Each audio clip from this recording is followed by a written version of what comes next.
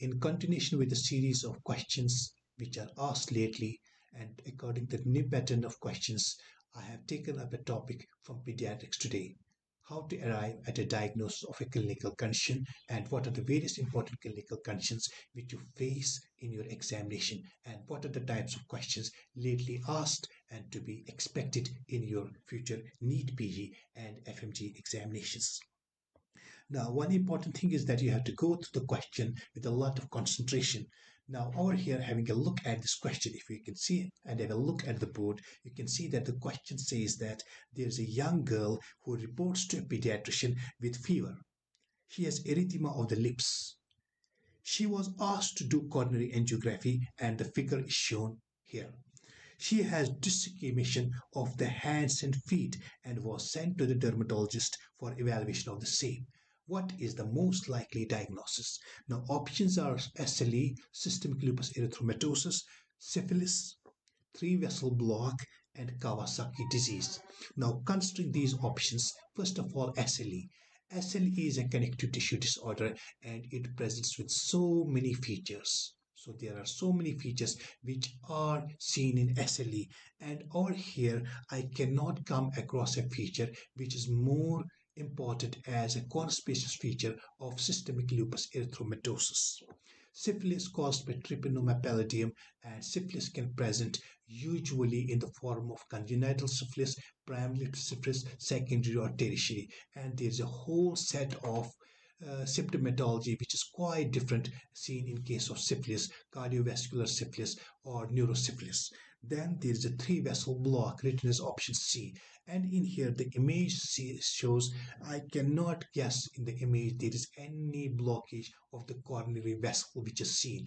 But if we have a look at the photograph or the image, you can see that over here I have labeled them and there are certain dilatations of the coronary arteries, and this is what I can most likely assume are coronary aneurysms.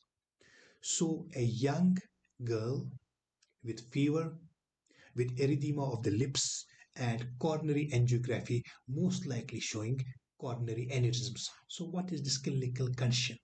If you are a good student and have studied your pediatrics, your medicine very nicely, you will be able to arrive at a diagnosis very immediately. And now considering the case, so this is basically the answer is Kawasaki's disease. And as far as your knowledge of vasculitis is concerned, you know there are multiple types of vasculitis and Kawasaki's disease is given multiple names. The lymph node disease, the mucocutaneous lymph node syndrome, or the infantile polyarteritis. So basically a vasculitis and multiple names. You have to remember the each name because sometimes questions are asked like this as well. So what is this Kawasaki's disease? Now have a look. Why I have introduced these images over here, because sometimes you can be given this clinical scenario along with the question line I have given. The first image shows a boy and the conjunctiva, and you can see red conjunctiva over here, and this is given the name typically as conjunctivitis or more specifically as conjunctival injection. So you can see at the corner, at the lateral canthus, conjunctival injection, and on the right side there's a figure. So this is this area over here, this is the area which shows the conjunctival injection, and in here this is tongue, and you can see it is red and it is almost resembling strawberry, and this is the classical strawberry tongue.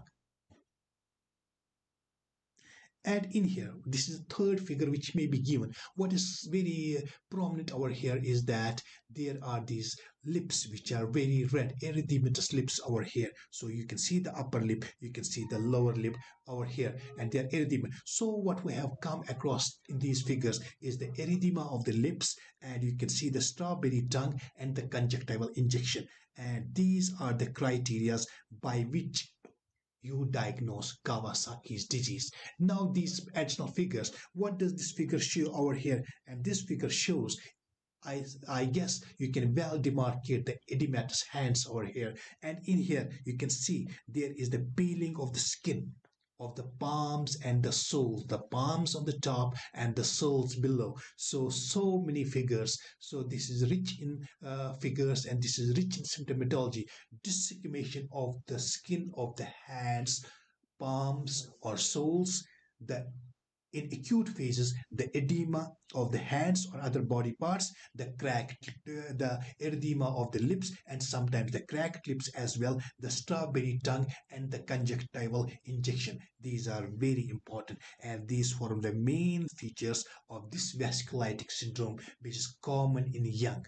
So, what is Kawasaki's disease? Very important question, frequently asked, repeated. So, inflammation of the vessels, vascularized. And what vessels? Middle sized arteries. That's important. And Kawasaki's disease is not one single entity, it affects multiple body parts, and it affects the skin. As you have seen, it affects the mucosae, it affects the lymph nodes, and there can be cervical lymphadenopathy, so that can be given as a clinical scenario in a different subset of conditions. And blood vessels, as I already mentioned, and most severest effects are on the heart, where I have told you that the coronaries get dilated, coronary aneurysmal dilatations, very important. And you have seen that in the figure over there, you saw the coronary aneurysms, and they are a feature, classical feature of Kawasaki's disease. And sometimes there can be red maculopapular rashes on the feet, around the knees, and in the axillary and the inguinal skin creases. Very important. So the symptomatology may differ, but these are the fundamental factors of Kawasaki's disease. And discrimination already mentioned and shown in the figure. Now, over here, it is also sometimes given the name as a fever which is chronic. So, this is important. Vasculitis of medium sized arteries with fever. So, that's important.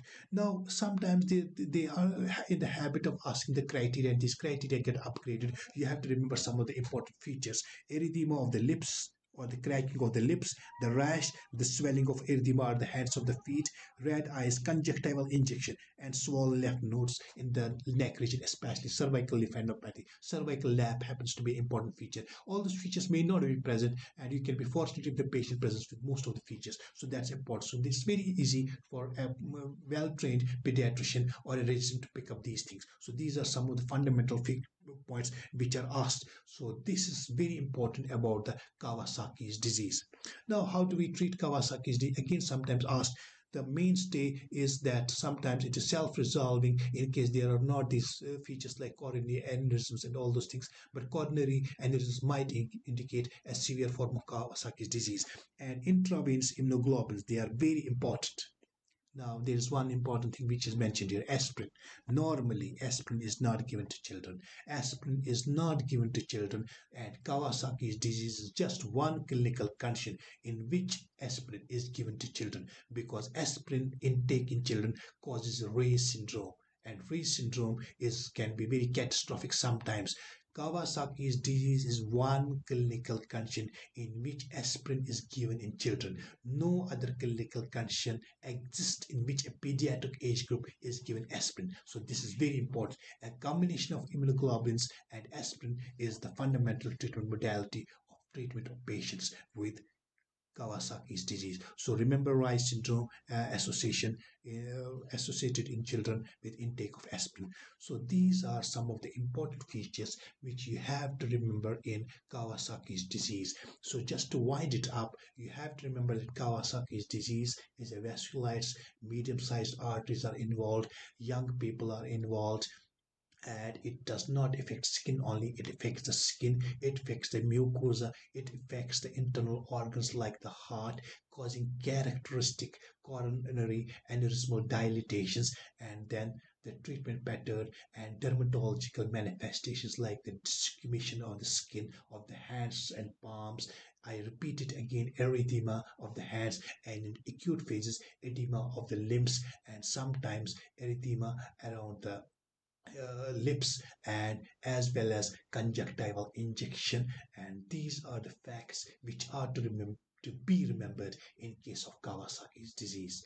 This is a question, as I mentioned, frequently asked, and I hope that these points along with the images I have shown will help you to arrive at a diagnosis, and you will remember this lifetime. Thanks a lot.